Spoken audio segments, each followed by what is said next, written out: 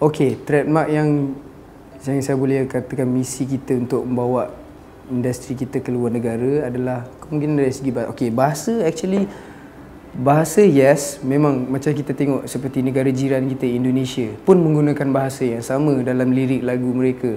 Tetapi diorang ada juga menyelitkan bahasa Indonesia kan. So, why not kita, macam mana diorang boleh pergi membawa muzik diorang ke negara kita, ke negara luar, ke negara, okey, dengan membawa bahasa mereka, dengan membawa dari segi melodi, lenggok-lenggok Indonesian.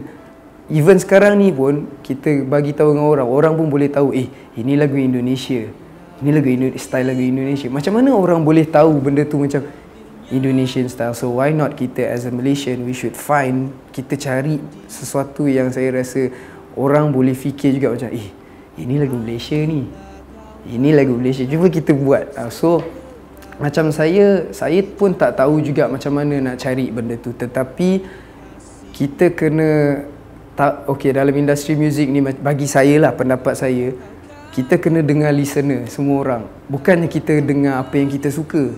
Kalau kita dengar apa yang kita, macam contohnya saya kan, saya sebenarnya bukannya ke arah ballad music. Jiwa saya bukannya ballad. Saya sebenarnya jiwa ke arah alternative rock, pop sebenarnya lah. Tetapi kenapa saya memilih ballad disebabkan saya tengok pendengar-pendengar yang suka saya menyanyikan lagu ballad. So this is what I'm trying to bawa. So bila orang, okey, macam contoh Anwar Zain, contohlah saya ambil satu Anwar Zain.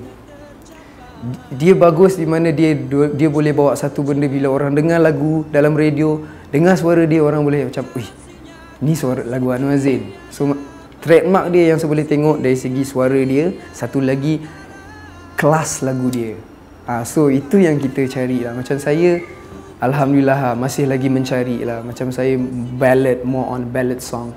So itulah kesukarannya, kita mencari benda-benda tu. So back to the question tadi, macam mana negara luar, orang-orang negara luar macam jiran kita sendiri boleh bawa trademark lagu dia, kenapa kita tak boleh? So kita usahalah, kita kena cari benda tu.